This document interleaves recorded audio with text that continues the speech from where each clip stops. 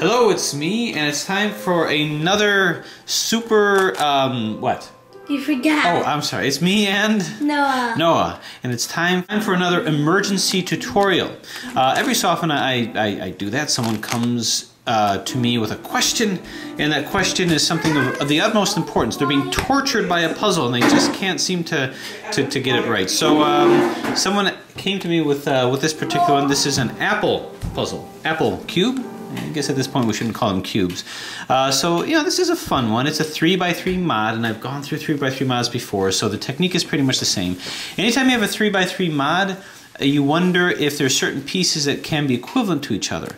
Now, I will maintain that with 3x3s, you don't get actual parity situations because whatever you scramble it into, you can solve it, and there's no process of reduction. But if you notice, these are pretty much equivalent to each other, and you can tell because I can move it here and not change the conformation here or here.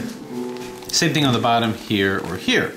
So there may be something of a simplicity to this, but what I'm going to do is scramble the apple and see if I can solve it.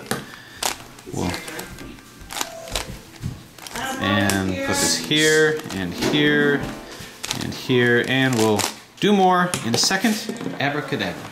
Alright, so when approaching this puzzle over here, what we're going to do is we're going to start off by getting our cross. We'll start off with, say, the top layer over here. Now the good news is all of these edges are going to look exactly the same. So I got so many to choose from. Might as well do this. You can see this one has a little bit of a tapering to it. So if I look for any type of a edge, perhaps this over here, this has a tapered look to it at the bottom here. So I don't think it goes over here. And we'll just turn it in here, and you can see it lines up here quite nicely. So I'm going to find others that'll do that. Now, before I move on, actually, because I can find others quite easily, like you can see this over here, this comes out over here, this sinks in and is kind of tapered at the bottom. I can put this here, and it doesn't matter. I can put it next to here. So putting this in is not a problem. So we might also do that. Here's another one here. I'm going to put this one over here, so put it to the bottom, turn it, bring it up. This is supercube strategy where the orientation of the corner has a meaning. Put this over here, so we're good, good. And the last one, just find another edge that looks the same right over here. You can see that this sort of sinks in over here, and then put this up over here. So we can't really call this a cross yet because this doesn't have colors to help guide us. But what we need to do is we need to make sure that these centers are oriented correctly. Now, because it's a supercube, it's not the color being different that tells us the orientation is wrong, it's the shape. So you can see that this doesn't line up with this. This is an example of one that happened to be rotated correctly. So in order to rotate things correctly, what I'm going to want to do is move this out so that I can rotate this here.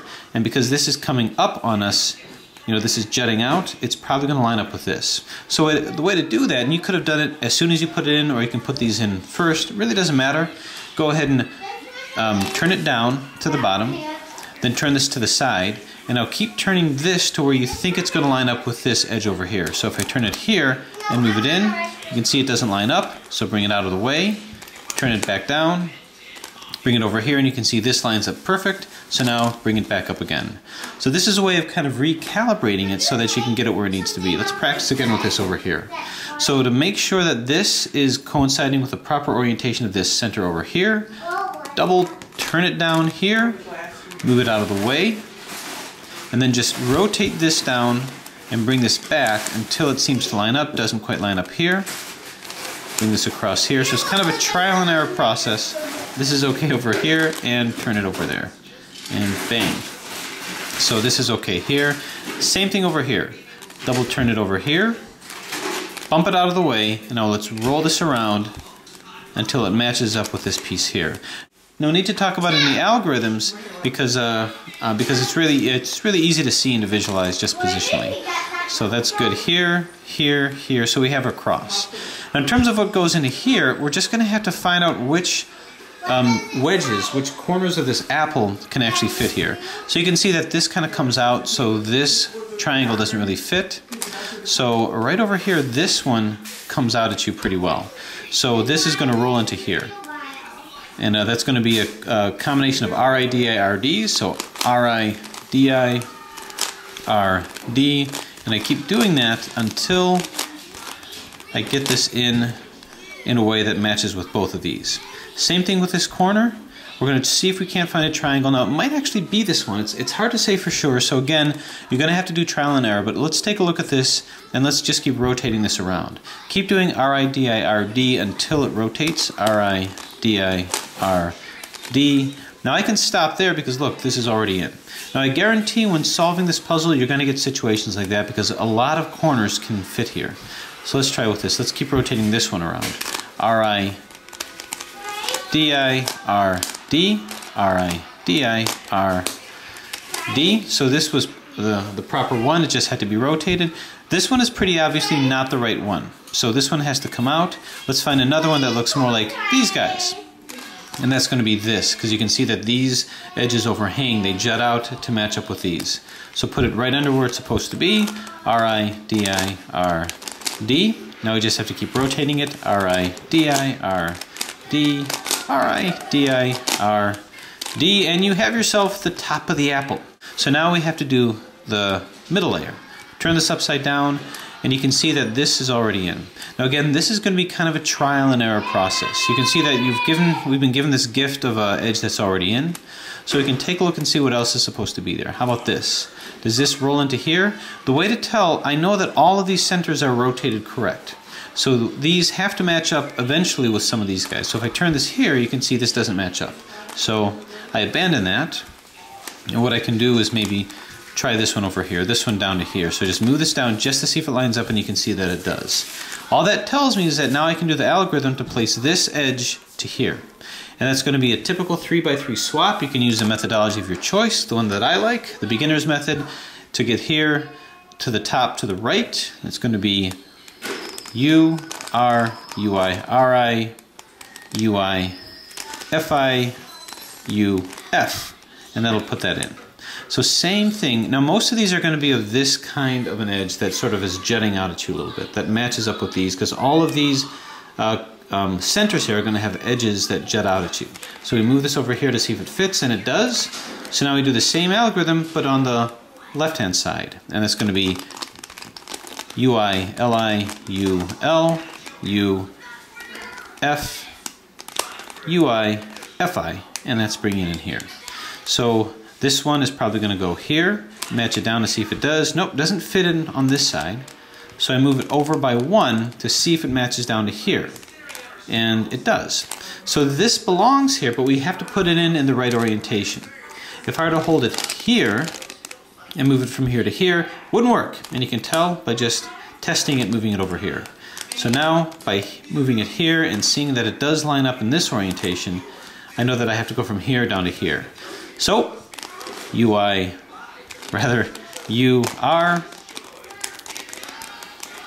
UI, RI, U, FI, UI, F, and we're there. So now we should have this entire middle layer. Now for the top layer. Well, for the top layer, this is, because this is a supercube, it's going to have issues with potential placement. But the concept is really the same. The concept is first we orient the edges. By orienting the edges, they all have to be flipped right side up. In this particular puzzle, that's going to be easy to see because if it's right side up, it matches with the center.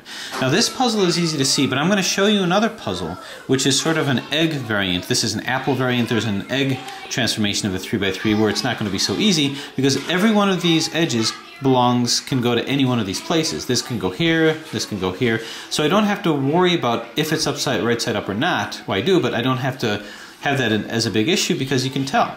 This is right side up, this is right side up. This, because you have an overhanging edge here, is obviously upside down, and this is upside down. So with these two, we have that L formation that you get when we're solving the 3x3.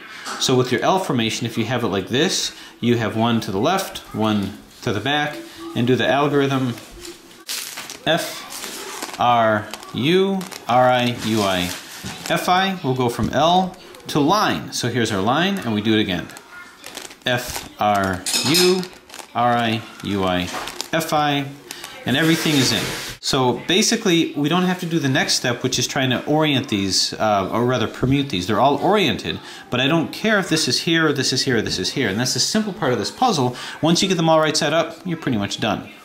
And what's more, most of these are all equivalent to each other as well. So I don't really care if this belongs here, here, or here. They all belong exactly where they belong. So because of that, because there's equivalency of these pieces anywhere, just by orienting them, you're done. These don't have to be oriented. Rather, they don't have to be permuted, they just have to be oriented. So you can see this is all in. In order to put these in, we need 3 that are in. I just have to rotate these around. So I'm going to do the same thing as the last step of a 3x3. We go Ri, Di, R, D, Ri, Di, R, D. This is in, and then we do a UI to put the next one in. Same thing, Ri, Di, R, D, Ri, Di, R, D. This is in. Now we're going to put this one in, and we keep rotating it around, and by the magic of the law of the cubes, this will be oriented in, and these will all be fixed. Ri, Di, R, D, Ri, Di, R. We don't even have to do a D because it's done. So your apple is done. So the thing about this puzzle that's a little different than the others, and in some ways makes the solve a little simpler, is the fact that you have complete equivalency of all of these edges, and you have complete equivalency of all of these corners. And same thing up here. So once you get these rotated correct, you're done. You don't have to flip these around like you do with some other mods. What I'm going to show next is a mod that looks a lot like this, but you do have to worry about those things.